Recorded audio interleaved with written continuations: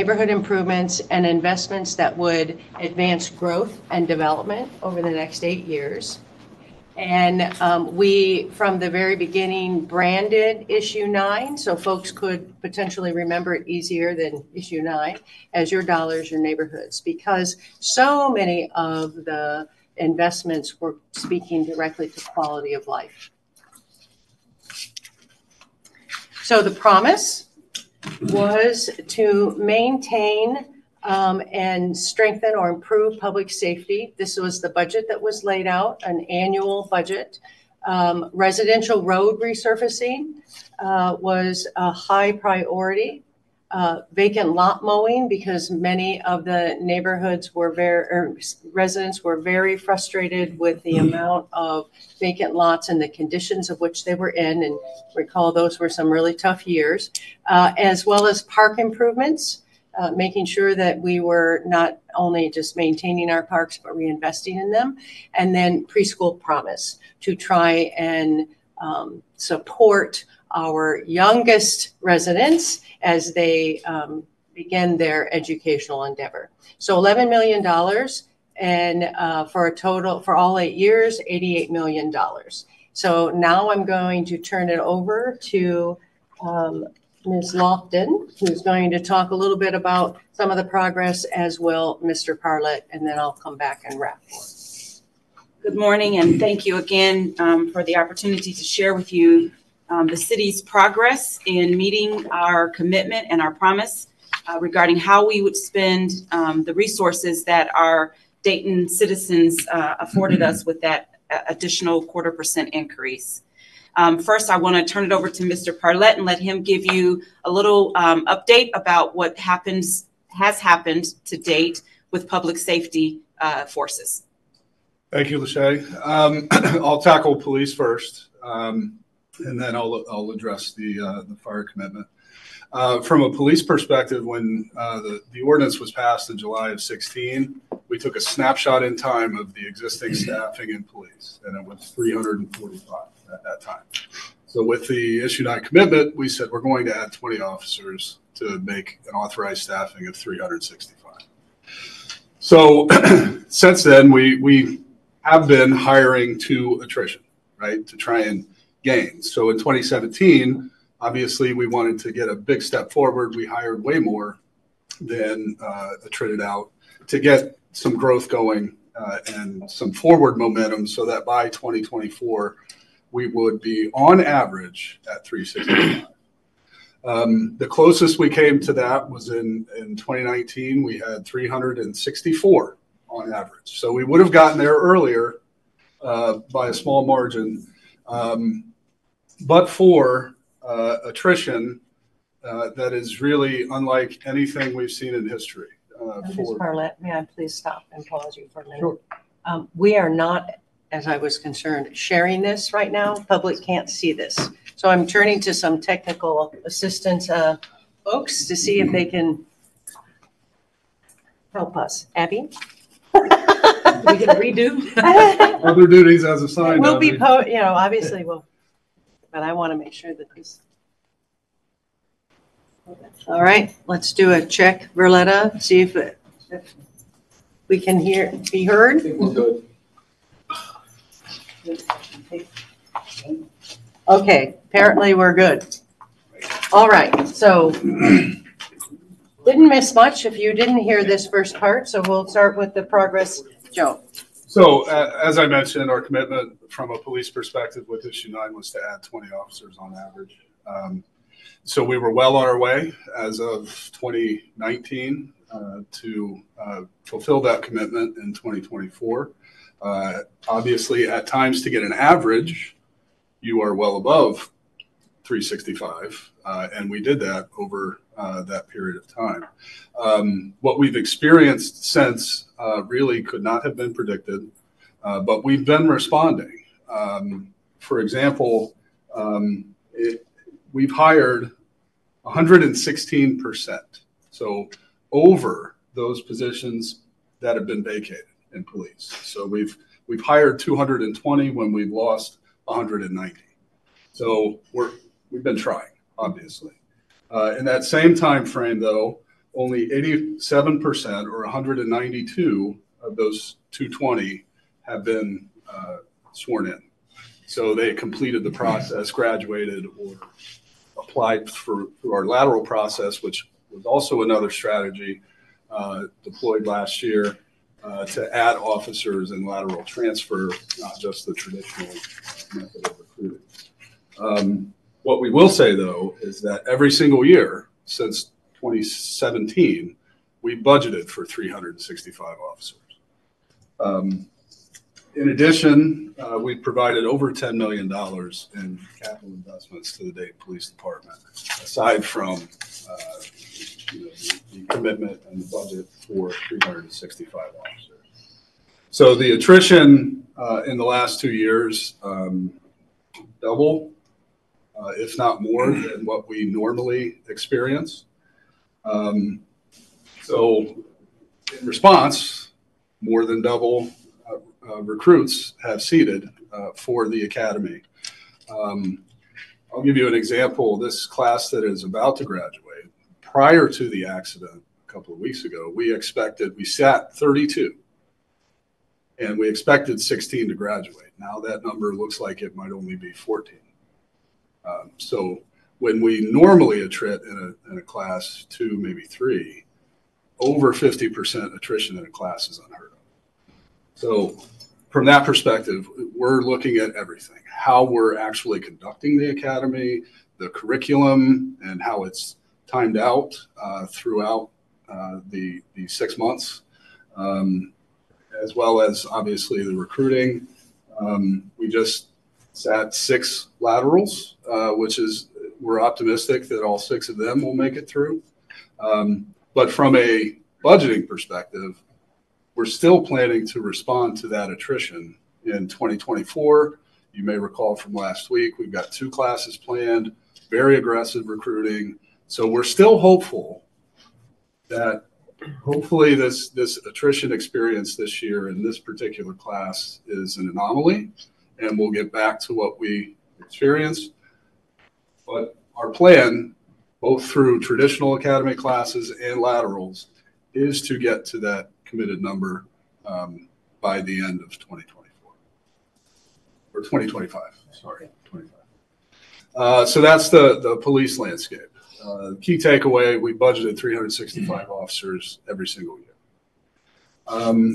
From a fire perspective, our commitment with issue 9 was to maintain services and invest in capital. So at same snapshot in time in 2016, we authorized 7 engines, 4 ladders, 7 medics, 2 district chiefs, and 1 incident support unit, which is basically like the chief paramedic on duty every single day. So since then, not only have we, as you can see in the graph, that's exactly the staffing level that you see represented there. But not only have we done that, we've also, in response to the opioid epidemic in 2017, we upstaffed an 8th engine.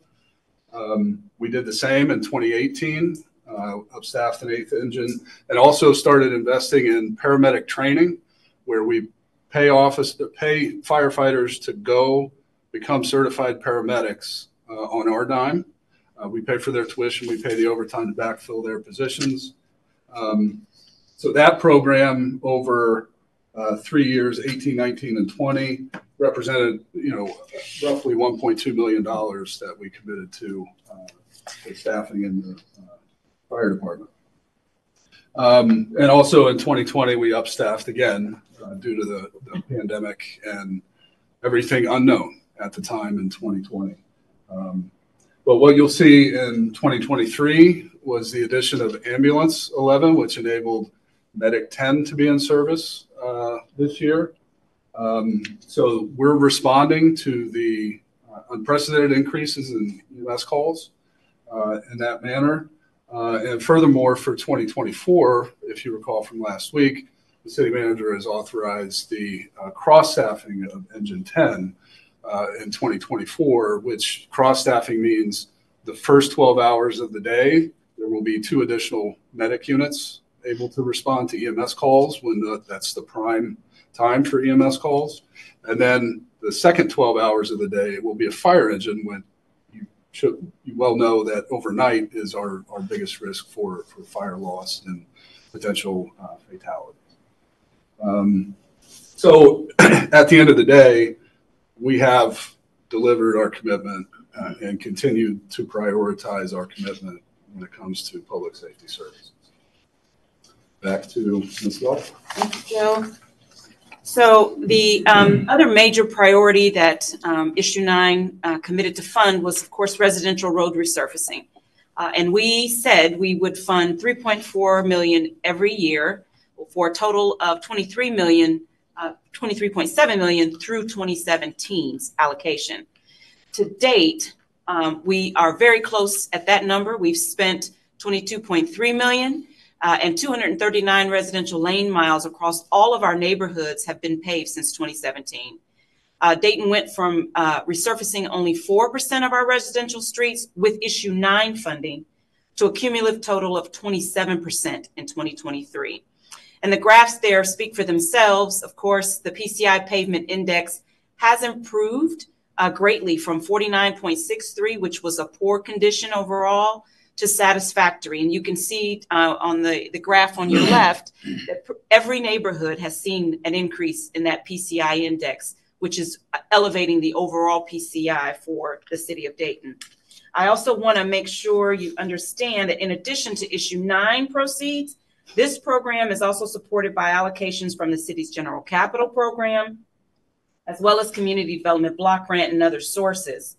All told, all other funding sources was $19.6 million over this 7-year period. And when you add that to the Issue 9 funding, we have spent over almost $42 million to ensure that our residential streets are paved and that the condition ratings are up to the satisfactory goal that we've all intended. Next was vacant land mowing, and this was simply making sure vacant lots throughout our community were well maintained. We committed to $572,000 annually for a total of $4 million through 2017. And to date, we have spent $4.2 million. And so this number means that there has been some additional funding that has come forward to support this program initiative. And consequently, then Public Works has been able to increase that number of vacant lots that we're mowing 5 rounds throughout the year by 3,300 lots. Funding has also been used to purchase all of the equipment necessary to ensure this service is delivered throughout our community. We've purchased mowers and flatbeds and trucks and spreaders and all of that. The other part of this budget also included by your authority last year, we were able to increase the number of personnel that was assigned to do this work. So overall, I think we have done very well here.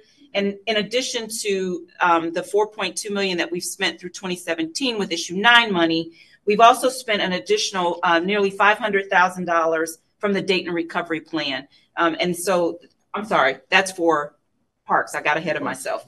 So we have spent additional money, and again, as you can see, about $300,000 for vacant land mowing. And this commitment continues, as you will see later in our 2024 budget as well. So as I got excited talking about our park improvements, you'll see here the commitment was $1.7 million for through 7 years. We've spent that and then some. $469,000 from the recovery plan has also been applied to add more parks to the improvements in our inventory.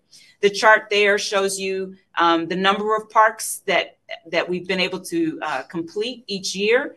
And it's usually 2 to 3, sometimes 4, depending on funding. One of the things I will note here is that as we have gone through these years, the cost of doing business and providing these services has increased as well. And so I think it's very impressive that we have been able to continue to meet the commitment, even though costs have continued to rise over the course of the 7-year period. And then, of course, Preschool Promise is Certainly, one of the priorities, the final priority that was funded through issue 9, we had a commitment of $4.3 million annually, which is $30.1 million, and we've spent $24.6 million. And with that, we have had over 10,000 children who have attended Preschool Promise partner sites, which is an 11% and an 11% increase in 4-year-olds since its inception. 9 out of 10 Preschool Promise children are now attending 5-star preschool sites, and most of those sites are in the city. Over the last 2 years, 50% of preschool lead teachers have participated in intensive professional development to improve their instruction. And of course, that was the goal, not just to put children in preschool, but to put children in preschools that were high quality. And of course, the base of that high quality comes with the level of instruction. So the more training and qualified the teachers are, the better the results are for the young people attending. You'll see in that chart to the left, that's a total of about 1,788 young people in the 2022-23 school year, and how they broke out geographically and where they were served. So there were 756 young people in Northwest, 408 in Southwest, 287 in Northeast, and 337 in Southeast. So this is just the spread and breakdown of the young people, our young people, Dayton's young people, and who has been getting served where through Preschool Promise. And so we think this is an impressive start, and this is where they are now. And so it's going to continue to grow, especially since they added 3-year-olds last year. All right.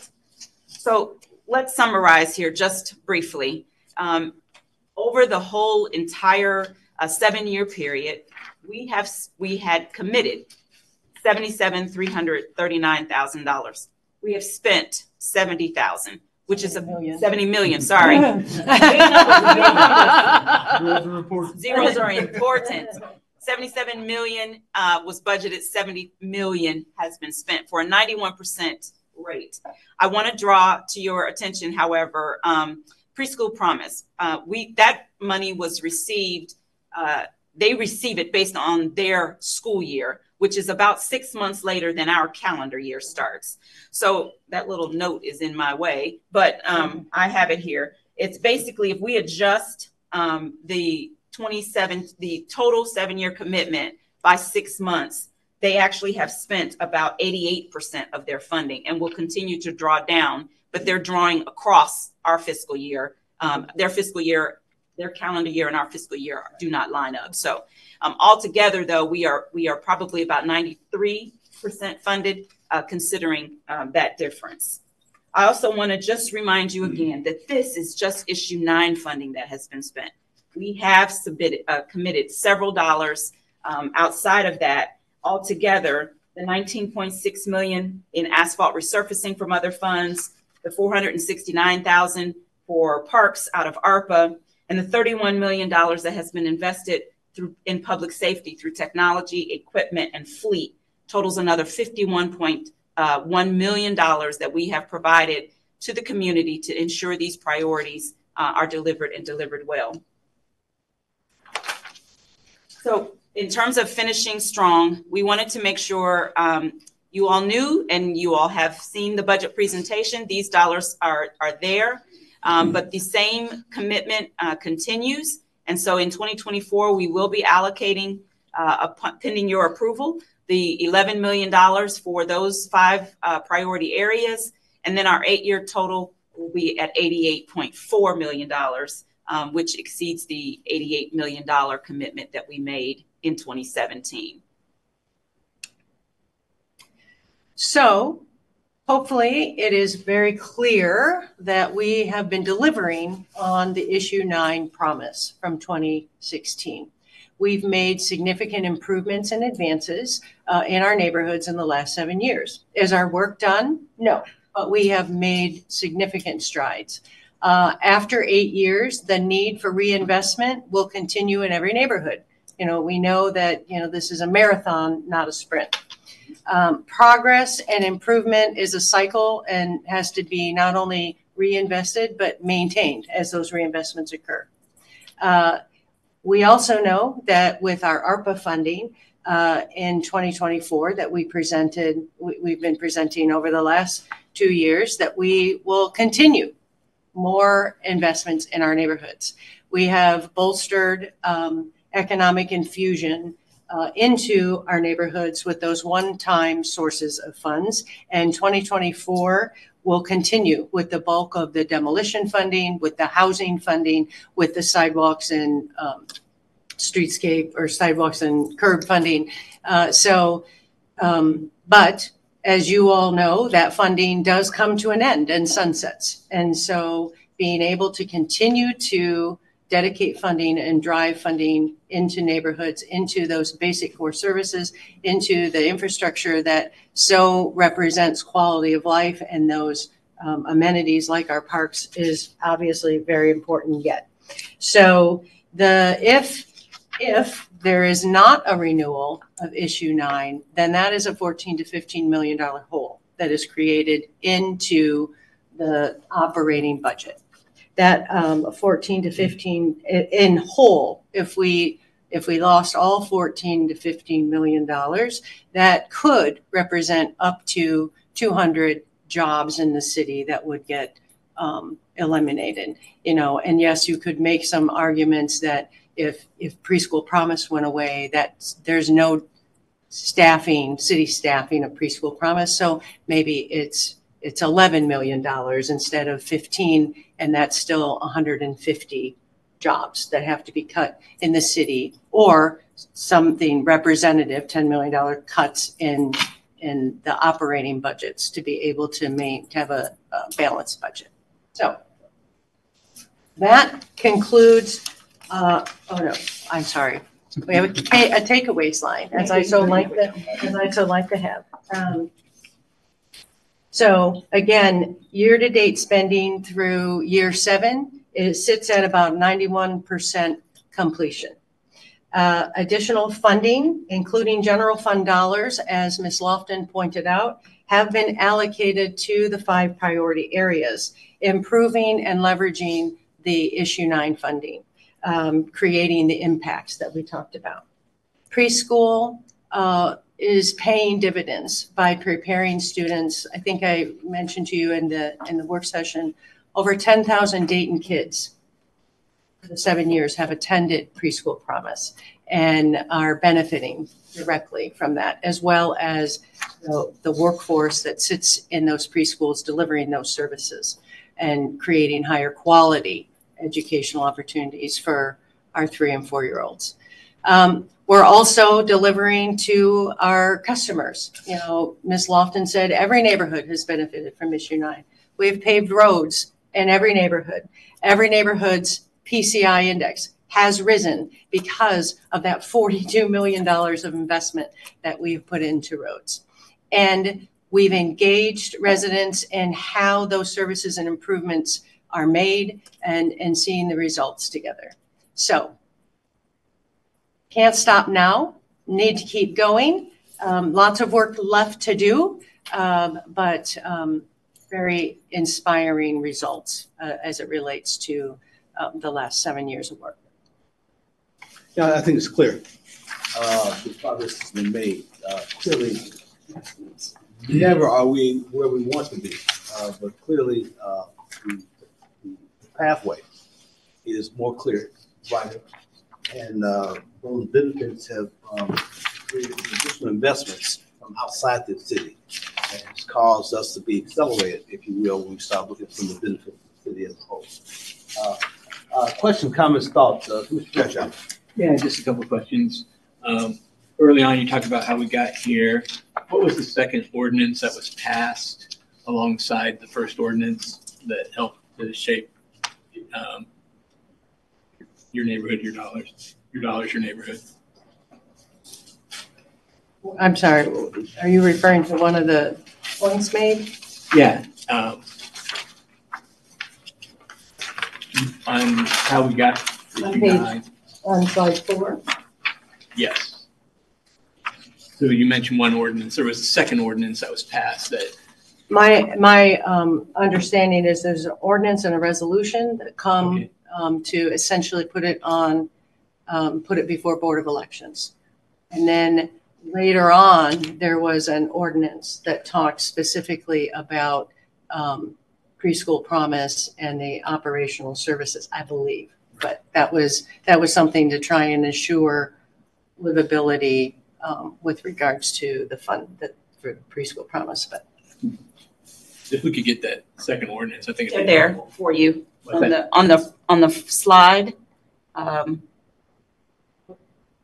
All of each of these. This is the ordinance, and this was the resolution that Shelley spoke of that authorized putting it on the ballot.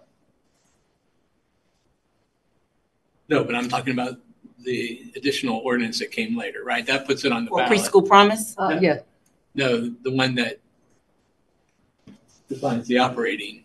You know, there was an ordinance that we passed that said we're going to spend 4.3 million on preschool promise. in general, yeah, we can. We laid out those things. That was one that I believe came later. I could be. I'll double check, but I will get that for you. Just a clarifying component. Yeah, it was these were the actions to really take to put it on the levy or on the ballot. And then there was further conversation and the ordinance that basically outlined general operating services and then preschool promise. Right. Yeah, it was designed to establish what you saw today in terms of us being able to demonstrate what we say we were going to do at that time, and so what we're saying today, that we've done what we said we were going to do. And so the revenue that has been generated by this increase in tax levy, it's increased, what, 4% from roughly 11 million to 15 million? How are we going to spend that additional? We haven't the money, the additional, the 51 million, was that taken out of that surplus in the tax revenue? So we've been replugging the additional revenue back into the budget. Again, as I spoke, over 7 years, the cost of doing business has also increased. Right. So the value of that difference shrinks as costs rise, and we are still able to meet the commitment. So the difference has been plugged back into operations, specifically in the safety forces. So to answer your question, there's not an extra $4 million necessarily, because it's going to cost more to deliver these packages, right? So we're going to increase each of those amounts. So the budget is similar items, and yes, taking it up to, instead of 11, it'll show 15 million or so. Good. And I guess that last question, Ms. Lofton spoke of the 51 million. I think that was spent in addition to the 77 so far. Yes, and some of that does include some of this difference because we've plugged it into capital. It's one-time sources. And when we do year-to-date transfers, as you remember with the last appropriation, we move some of that money out of operating so that we can purchase and do some of the capital improvements that are necessary. So in 2024 or 2023 even, we moved money out of operating because we had a little bit of extra and are putting it into residential resurfacing. So residential resurfacing is going to get an extra, boost in terms of its budget this year. What's the total amount that this additional revenue has provided? That number's not here. In addition to the 88 million or 77? What's the total over 7 years? What's the total amount that's been generated? For issue 9? Yeah. 77 through year 7, and then because it's $11 million a year. Is that what you're asking? Well, no, I mean, it's 0.25 of our income revenue, right? Right. It's 1/10 of our income It's revenue. 11. It generates $11 million annually. Well, we collected in 2021, we collected 145. So wouldn't it be, or 146 in income taxes, right? So wouldn't it be 14.6? Yes, to answer your question, yes. And so some years it has exceeded because, collections have Change. grown Right. over time, which we didn't anticipate in 2016. But as Ms. Lofton pointed out, that money goes back into capital. So the number you're asking for, I don't think we have as we sit here, but for rough purposes, say it's an extra 3 million each year. So 21 million, and Ms. Lofton suggests that 51 is what we've actually invested. So even that difference that we didn't project or budget, the budget is 11, we experience 15, we throw it back in. But we can get that number. Yeah, we can get That's that. not a problem. Thank you. Mr. Shaw? Pretty good. I mean, this is a very good presentation and talking about how we are hitting our marks, except we'll hook up with safety forces. Right. Yeah, but that's expected and that's happening across this country. And when I think about that, I think about in terms of the gap, how much worse it could be. So I appreciate the work. This is pretty clear. Issue 9 has been effective. Yeah. Mr. Joseph? You know, I've been involved in city government and federal government and all kinds of different levels of government. And to have a multi-year project, say it's going to do one thing and spend a certain amount of money and then do it, doesn't happen every day. It takes really close control. It takes hard work and monitoring and dedication and pulling it off. I really love this. So that's my first comment is this is exactly what we needed. At the time, it's continuing to work, and I want to thank you all for managing to manage this through. The second is, and I know I'm going to steal your thunder because there's another slide, but we really need to mention a thank you to the residents who let us do this. We worked really hard to go out and listen and find out what people needed. We worked really hard to give them that, and we are. And I'm really proud of us, but we want to make sure we thank the residents who voted to send us to this. That's all I got there. Thank you.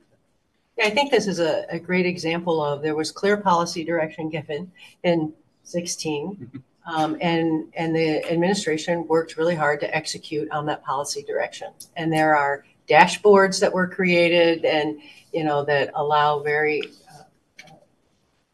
large degrees of transparency, so people can follow real time on the investments that are happening, whether it's lots or recreation or parks or streets, so it's a real opportunity. I just think it's a perfect example of how it works, right?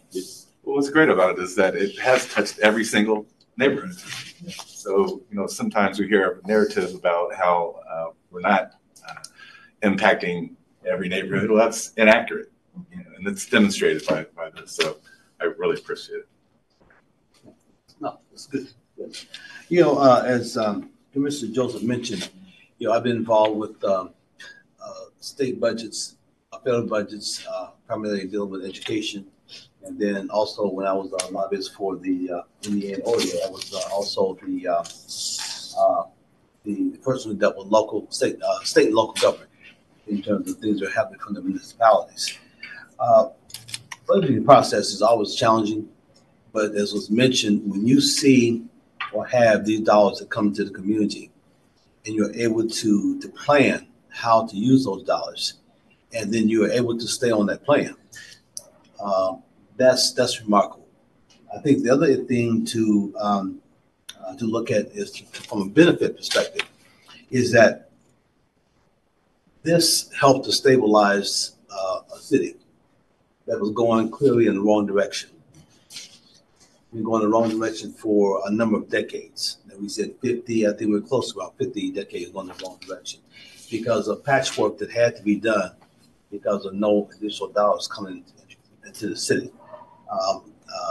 Taking into consideration all the things that were happening relative to job losses, foreclosure rates, all those kind of things that happened to minimize the quality of life that was happening as far as the city of Dayton was concerned.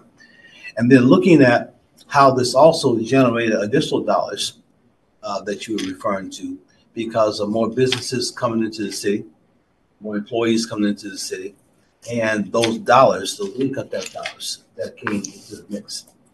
I recall doing some of the conversations in 2016 for some reasons not to support this tax increase were some who were confused about what Learn to Earn was going to do. They may not have a clue about what they had been doing or what they were going to do.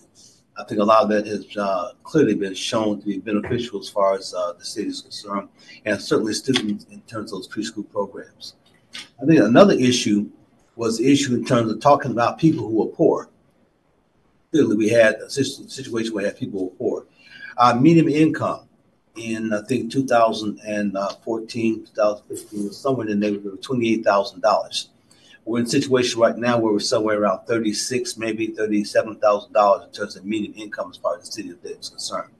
So when we start looking at the kinds of things that happen, because not just because of issue 9, but that was sort of stimulated because of issue 9, puts us in a much better position.